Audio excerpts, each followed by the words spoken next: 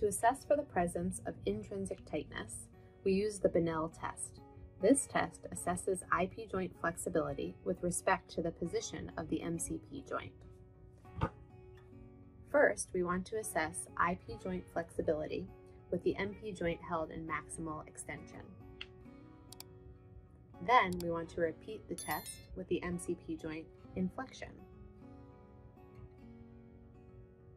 If there is no difference in the IP joint range of motion with the MCP joint in extension versus flexion, then no intrinsic tightness is present.